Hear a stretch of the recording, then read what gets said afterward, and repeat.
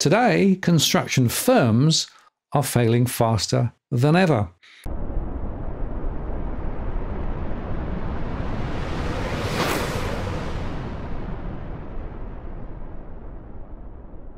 Hello again, it's Martin North from Digital Finance Analytics, one that is post covering finance and property news. Well, one of the things that I've seen in my surveys and my one-to-ones over the last few months is a number of people who contracted with a construction firm for the building of a property, only to find that the firm has failed. And this is creating huge pain for many people, those perhaps who signed up under the home builder arrangements earlier on, or more recently, into a fixed price contract, which has now gone pear-shaped. And it's interesting that news.com.au reported that a staggering 2,349 construction firms have collapsed in the past year, with fears that many more may fail soon. It's a perfect storm of high interest rates, soaring material costs, and an ongoing worker shortage across the Aussie industry that have set tradies into freefall. In fact, insolvencies in the construction industry have reached an annual record this year, according to fresh data published by the corporate regulator ASIC. The September quarter was the worst for the industry in 2023, where 785 construction businesses traded as insolvent. Just this month, 4 building companies went bust in the first 3 days of the month, but the chief executive of Master Builders Australia, Denita Warren, said she was so positive about the industry. She said, "It's reassuring to see that businesses have remained resilient despite the volatility experienced within the building and construction industry over the past financial year. It's been a challenging time for some businesses that got caught up in the perfect storm of increased material prices, labour shortages, and rising interest rates, while locked into fixed price contracts. The broader economy has seen insolvencies rise 31% from 2022, while the construction industry has made up the lion's share of business failures. Of the 8,421 businesses that collapsed over the year, nearly 28% were in the building and construction industry.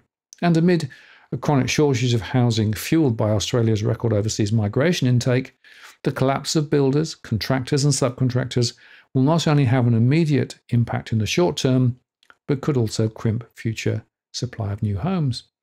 Names such as BA Murphy, Condev Construction, Oracle, LDC, ProBuild, Pivotal Homes, Holbury Homes, and Warren Homes were among the casualties.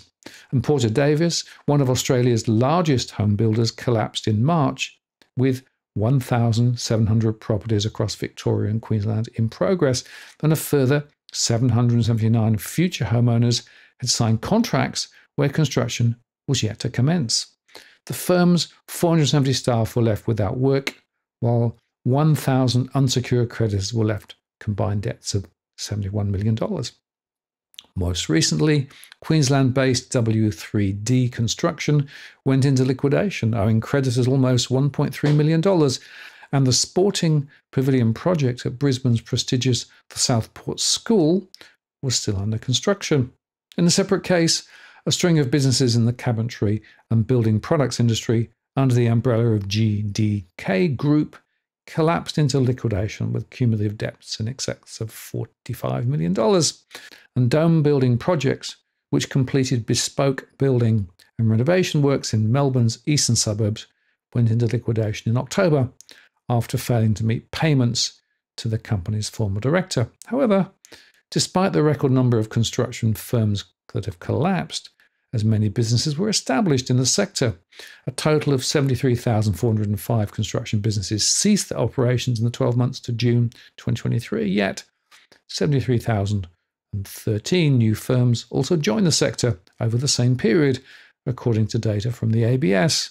Now, I want to look at that ABS data in more detail because there are quite a few interesting facts and figures to uncover. So here is the count of Australian businesses, including entrants and exits. And this covers the financial years from July 2019 to June 2023. And the first thing to notice that over the 2022-2023 period, there were falls in the construction sector, just small falls. This, of course, includes new businesses, existing businesses, and closed businesses.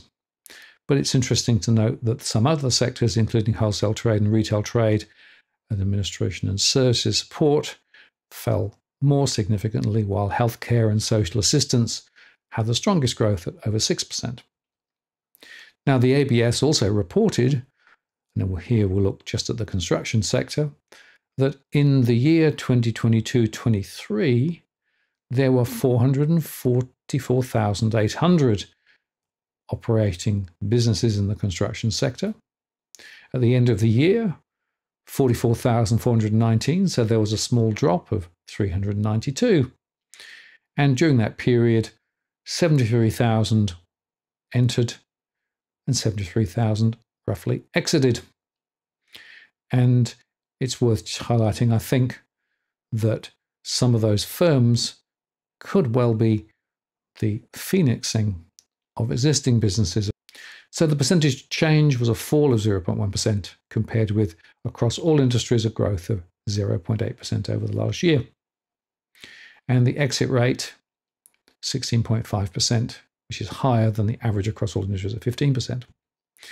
Now, they also showed that looking at survivability, those operating in June 2019 compared with those a year later, well, they were 85.7%. So they dropped to 299,000. The following year, the survivability rate dropped to 76.4%. The following year to 68.8%, and last year down to 61.9%. So you can see the decay over multiple years. Of course, that was offset by some new businesses coming into the counts. Now, the ASIC's more detailed information relates to insolvency statistics, and this is where an external administrator has reported on a particular entity. And they show that last year, this is until the end of the financial year 2022-2023, there were 1,574 construction businesses where an administrator was appointed. That could be a first, subsequent, or transitional appointment. Compared with that, the previous year, it was 1,155, and the year before that, 637.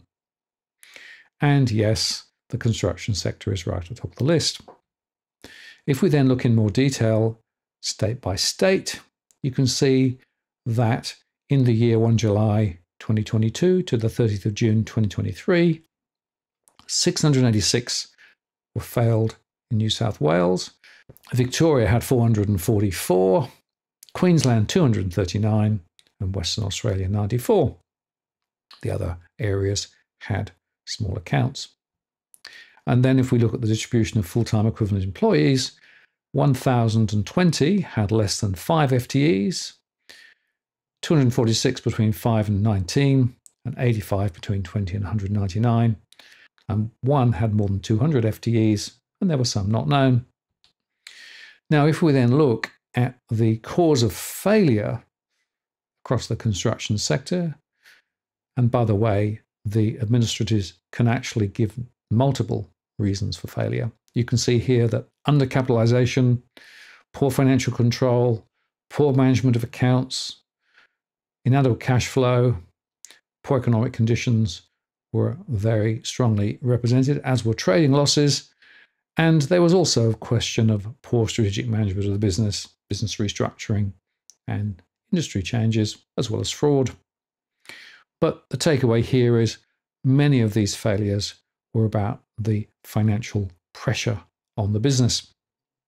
And in fact, if you look specifically at the possible misconduct category, you can see there that insolvent trading, the obligation to keep financial records, and also directors' duties about trading solvent rather than insolvent are by far the most significant. Now, if we then look at the estimated total realizable assets from the business, you can see that of the 1,500, 423 had less than $1, and a further 381 between $1 and $10,000, and 158, $10,000 to $20,000. And if you go up the scale, you can see there that there are some with more significant assets, including 7 with between $5 million and $10 million, and 10 over $10 million in assets.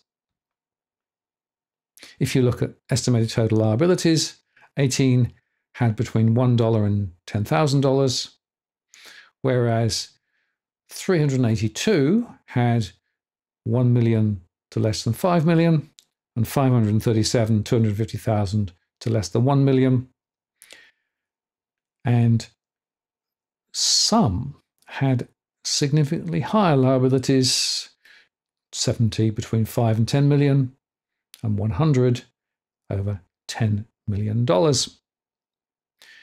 Looking at the unpaid employee remuneration and entitlements, well, some had significant liabilities. Interestingly, spread across the board there, the total count between $1,000 and $10,000 was 97, and between $10,000 and $50,000 was 90.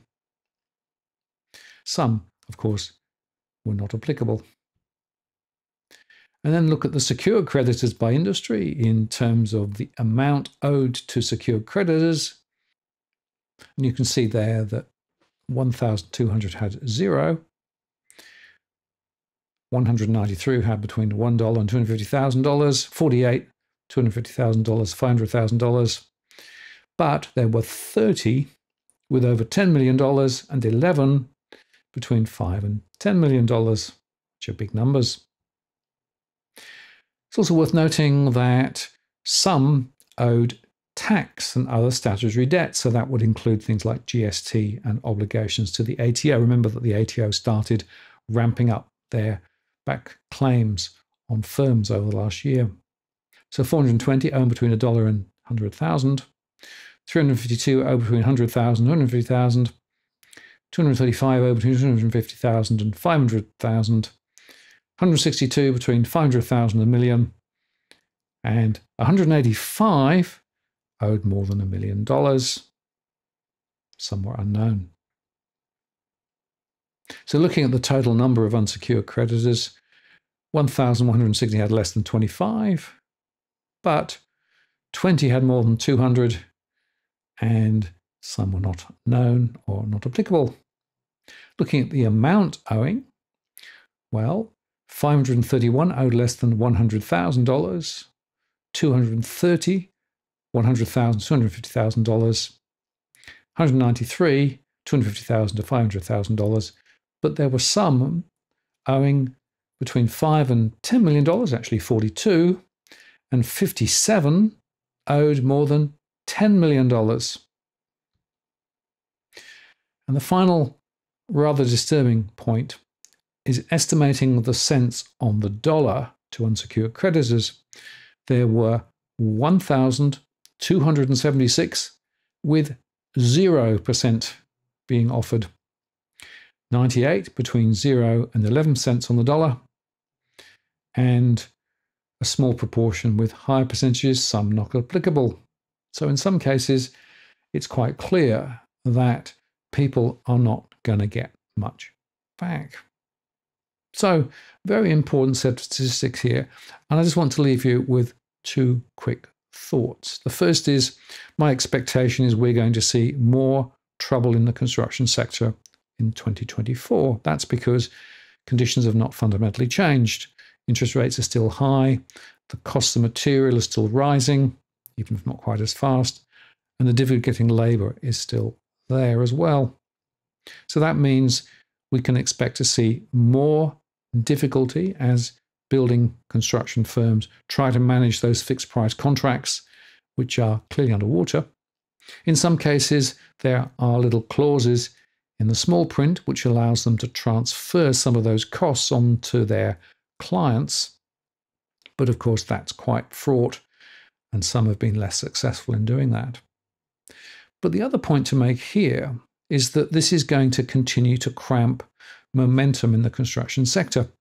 we're not building enough properties relative to the migratory intake that we've been reporting in recent times. 500,000 plus, of course, in terms of new people coming to the country, but probably around 150 to 170,000 properties being constructed at the moment. Not enough. The other point, though, is looking at individuals who've contracted with a construction firm or who are thinking about it. It's very important, if you're about to enter into a contract with a builder, check them out. Make sure that they've got the significant resources behind them to be able to complete the job. Also, we see quite a few properties half built with little chance of getting completed anytime soon. And so some of that property is now coming back on the market half completed. But of course, if you enter into a contract to complete a half-built property, well, you're going to have to put the price up, and you don't know the quality of construction to date either. So that's a problem. And like I said before, there are little clauses in some of the contracts these days to give builders wriggle room. So if you are thinking of contracting with a construction entity, be it large or small, read the small print, perhaps get legal advice, and make sure you're not walking into a bear trap. Bottom line is this: the construction sector is going to continue to struggle over the next year or two. Maybe if interest rates come down, that will create more momentum. But I also do expect some bailouts, maybe from state governments or other entities, to try and help the construction industry through. It's been done before. It'll be done again. But these scary numbers show that the construction sector is in difficulty. And why? Because the cash flow problems that we've seen over the last 2 or 3 years have not gone away. Now, if you're buying your home in Sydney's contentious market, you don't need to stand alone. This is the time you need to have Edwin Almeida from Ribbon Property Consultants standing alongside you. Buying a property is both challenging and adversarial. The vendor has a professional on their side. Emotions run high, price discovery and price transparency are hard to find, and then there's the wasted time and financial investments that you make. Edwin understands your needs, so why not engage a licensed professional to stand alongside you? With RPC, you know you have experience, knowledge, and master negotiators looking after your best interests. So shoot Ribbon an email at info@ribbonproperty.com.au, and if you use the promo code DFAWTW/Martin, you can get a 10% discount offer. I'm Martin North from Digital Finance Analytics. Many thanks for watching, and I'll see you again next time.